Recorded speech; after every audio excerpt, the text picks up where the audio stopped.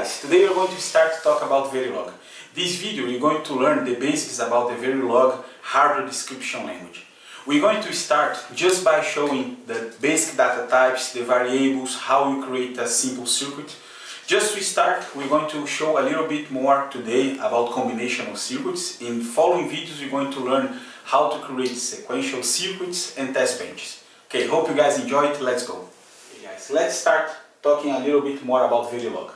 As I said before, Verilog is a hardware description language. It's not a programming language. What this means? You are creating code to implement an algorithm. You are not creating a code that is going to be interpreted by a CPU that will follow your algorithm as a recipe. So basically, you are structuring your algorithm in what to be, and not you are not structuring a CPU on what to do. Okay? So the possible values that you can have in Verilog are 1, 0, X, and Z. These are the normal bit type on Verilog. Okay? So the bit type can have only those values. Okay? How you create a constant, how you create a value in Verilog?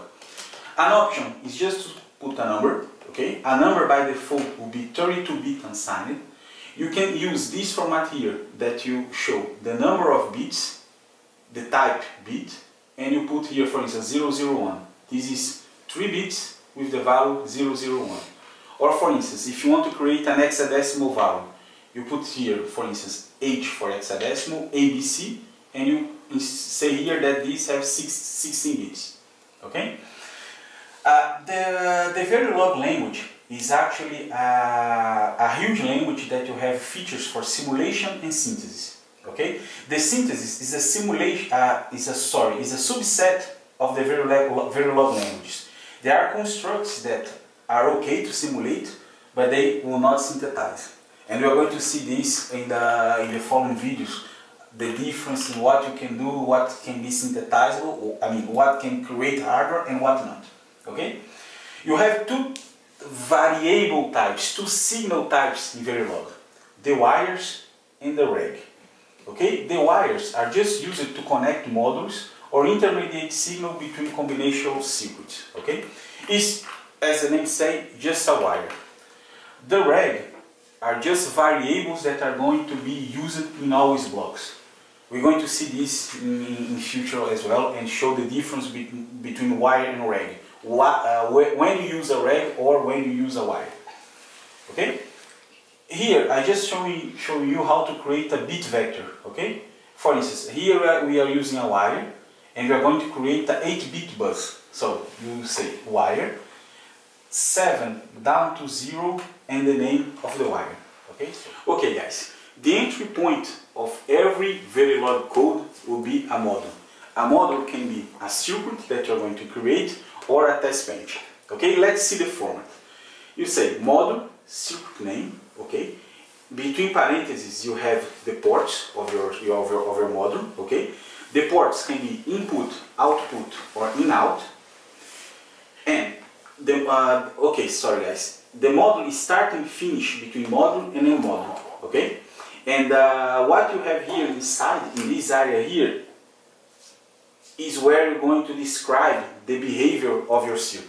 Okay? Here is the syntax for comments, and here is the syntax for multi-line comments if you guys need. And blocks of code are separated with begin and end, which is a little bit like C, okay? Or C or C++. The syntax of Verilog is more or less like it, okay? Okay, to illustrate this, our first combinational circuit will be the 1-bit adder. Okay, the 1-bit adder have 3 inputs and 2 outputs. Okay, how can we define this in Verilog? Here we start and end with a model, model and model. Here is our port list. Okay, as we said, we have as inputs A, B, and carry in. Outputs we have C and carry out.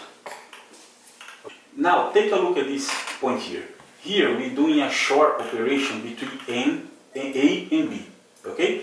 And the result of this short operation is given at this point here and at this point here as well. Okay? This is a good case where we're going to use a wire. So basically, we use the wire to serve as an interconnect signal between one or more combinational parts. Okay? So let's now take a look in the behavior part of our circuit. Okay? In order to understand more, let's try to look in the schematic and in the description code at the same time. Okay? The first thing that we're going to do is that we're going to do a short operation between A and B, and we're going to store this, we're going to pass this to the wire 1. Okay? So what we do, assign to the wire 1 A short B. In order to get the value of C, okay, what we do? We do a short between W1 and carry in, which is this operation here.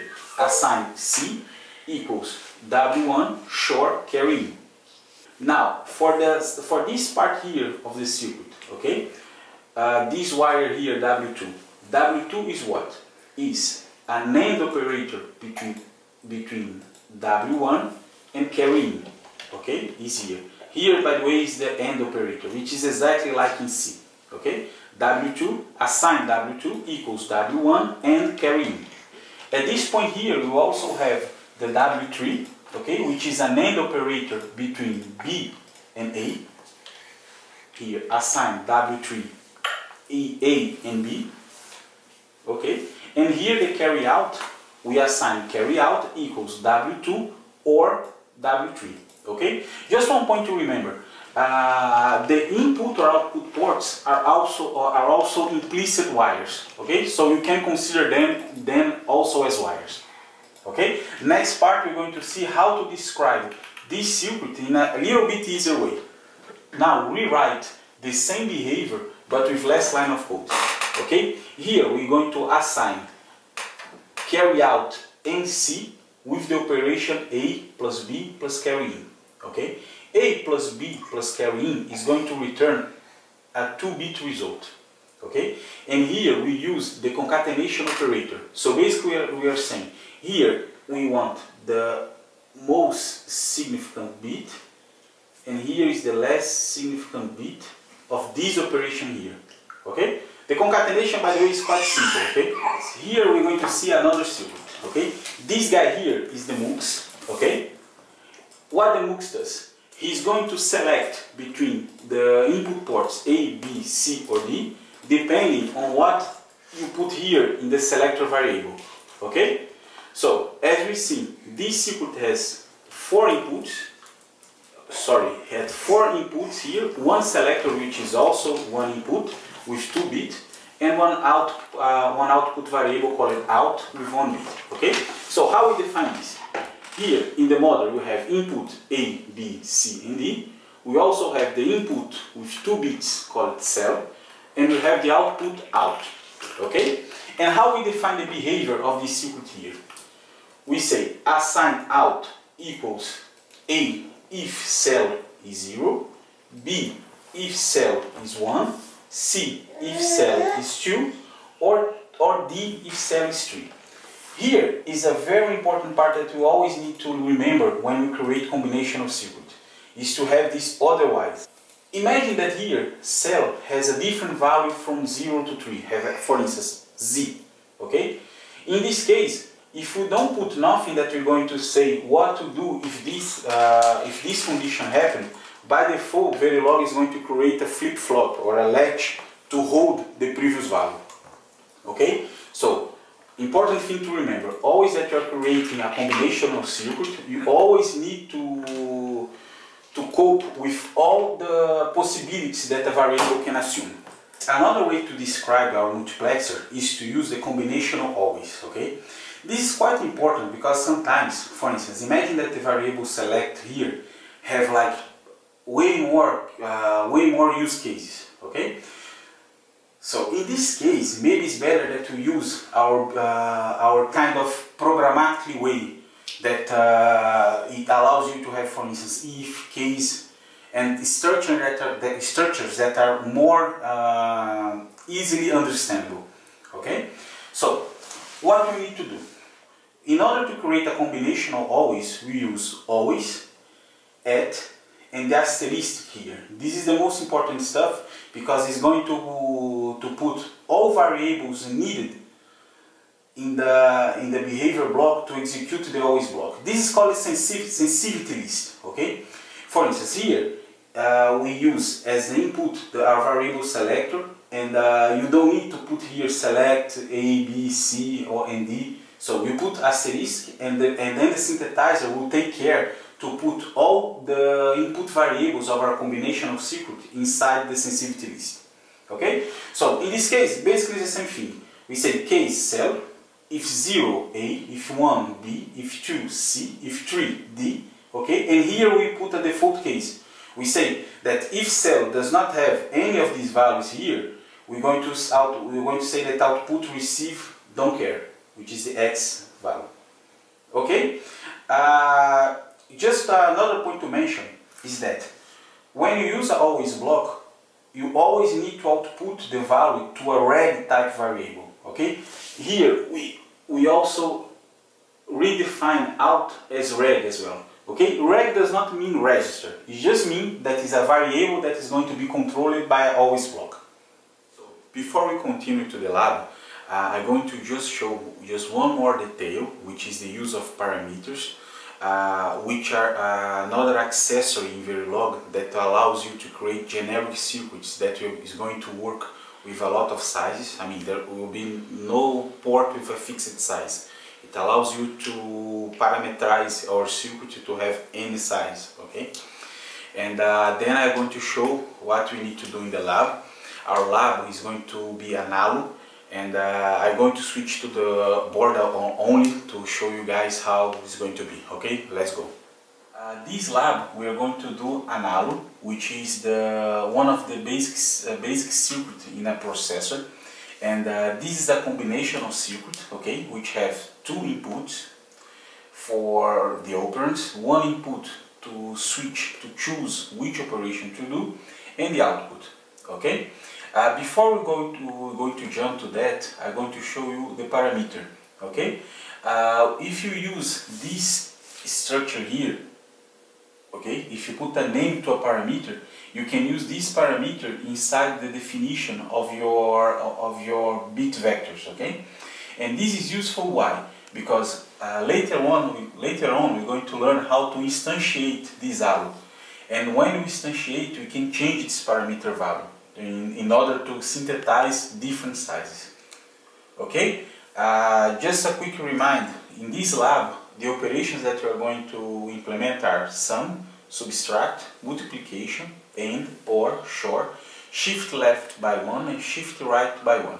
Okay, we are not going to put here the division because the division is not synthesizable in normal FPGAs, but I'm going to show in the future how to implement the division. Okay guys, so let's switch to the lab, and thanks for watching. Okay guys, we are here just starting by opening Vivado and creating the project of the lab tree. We are going to choose still the Z board to implement this circuit.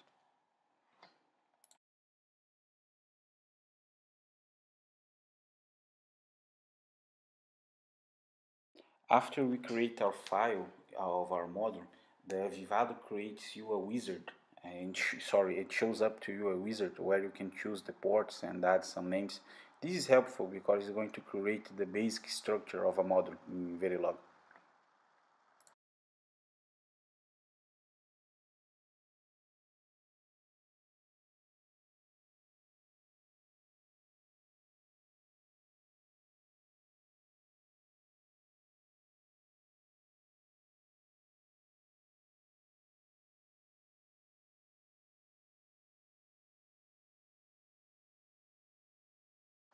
Okay, now we're just editing a little bit the model, and as I shown in the previous lecture, we are going to use a parameter to control the size of our input and output ports.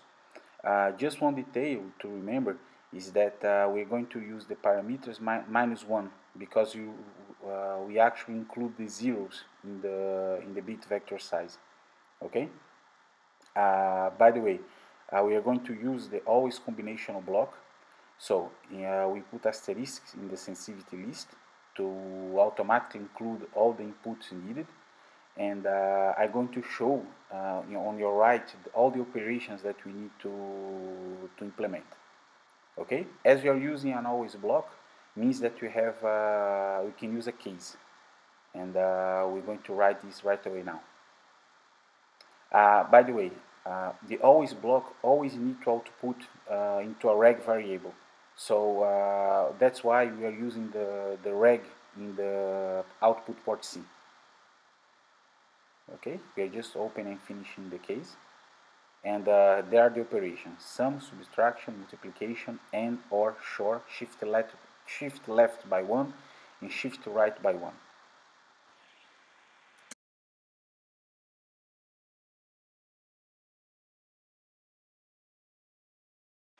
By the way, guys, I'm not talking about this now, but when you're going to do sequential always block, we're going to use another assign operator. Now we are using the equal, which is the blocking operator, but in the future we're going to see the non-blocking assignment as well in the always block, and I'm going to show the difference when you need to use one or the other.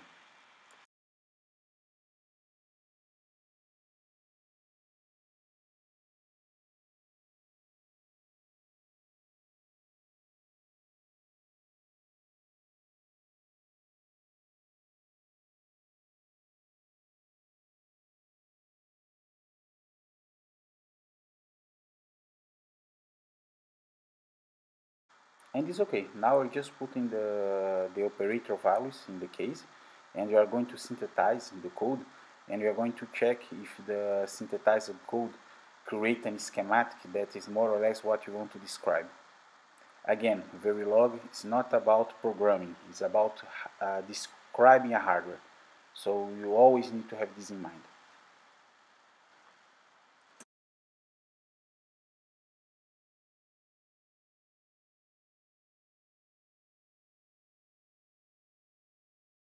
Well, that's it, guys. The schematic seems fine.